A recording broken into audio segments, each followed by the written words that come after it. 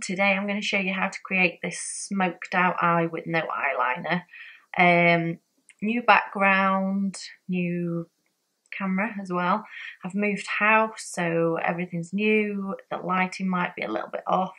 I've not done a video in absolute age. We've been doing this house up for a number of months now, so I've just been so busy. So yeah, this is my first one back, so go easy on me. It's aimed probably a little bit more at mature skin, although it can be done on any age at all, but I am, believe it or not, I know it's really hard to believe, classed as having mature skin. Now, mature skin supposedly from 35 onwards. I don't think so. I think a bit more 40 plus. So yes, I'm 40 plus. So yeah, it is a mature skin video. Now, I know people comment on my other videos when I say it's for mature skin, saying, oh, how is that for mature skin? Because I am mature.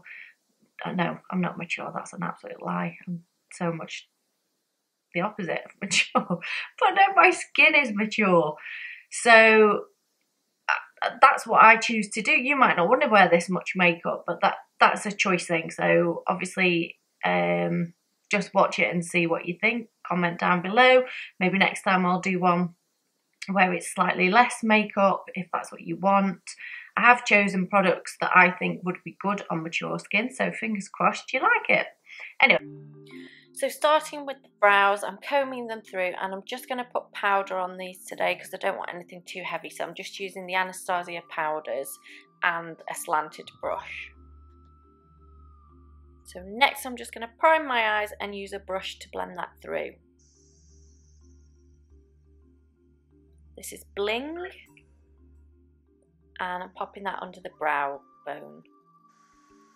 Next I'm using Soft Peach and a fluffy brush, and I'm going to take this one all over my eyes just to start creating the transition colours.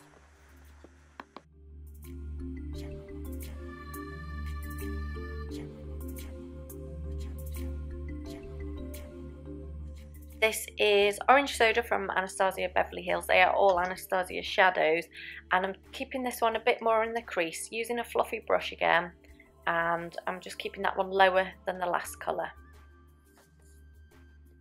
So next I'm taking Caramel and a slightly smaller brush, and I'm going to keep working into my crease, round in circles, and using the last brush to blend that out into the other colour. So I'm just literally building that colour up and putting more and more layers on.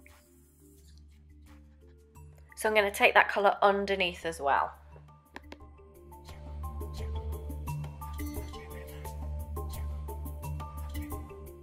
The next colour is Fudge, and I'm going to concentrate this one more in the outer corners. Just keep working them round in the outer corners.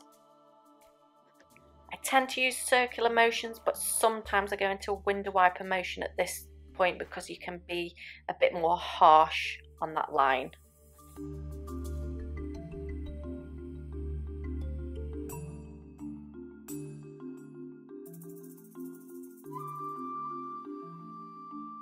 At this point you might want to cut your crease, but I'm just popping this on with my finger. I don't want it quite as neat as that.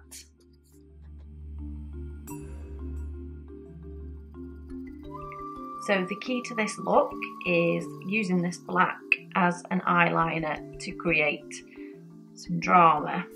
So I'll just show you probably what you would normally do. I'll show you on this eye. Is take your eyeliner close to your waterline, close to your lash line and along. So you can start like that, but what you need to concentrate on is this outer edge here. So you want to create some lift, want to create some lift with your eyes, on your eyes. And I can't even get my words straight. So you need to create some lift on your eyes. So we want to try and lift this bit here. So instead of just running along the lash line or even just creating a small bit of lift on the end, what you need to do is go angular here, quite dramatic.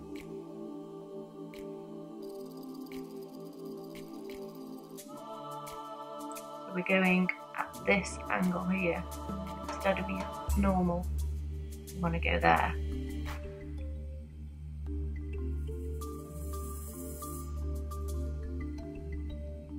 You don't have to be too neat if you're going to smudge it round.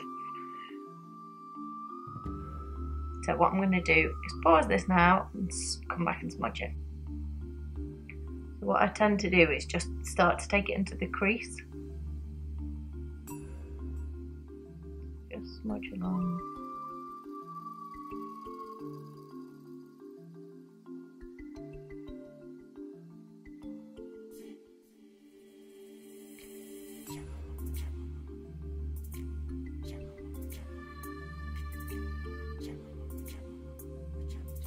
So when you've done that, you might want to go back in and add a bit more of the black. It's entirely up to you how dramatic you want this to be, or how smudgy you want this to be.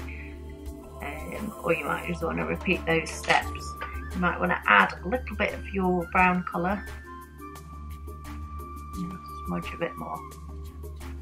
And again, it's up to you if you want to go in on the lighter lid colour and just intensify that, then do that. I'm going to add a moisturiser now instead of a primer. And then I'm using Georgio Armani's foundation.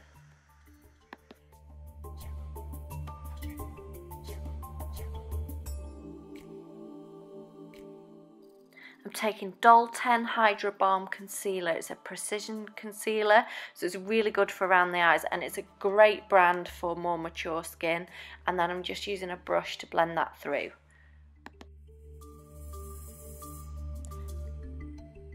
This is one of my favourite blushes. It's Balm Springs from the Balm.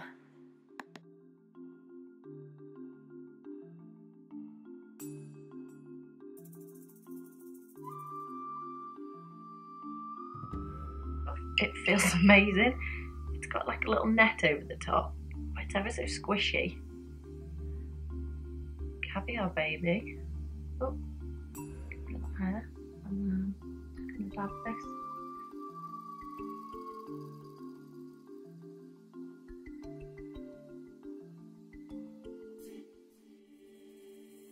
I'm going to finish off with a Huda Beauty lip kit. And that's it, that's the final look. Thank you guys so much for watching. Bye.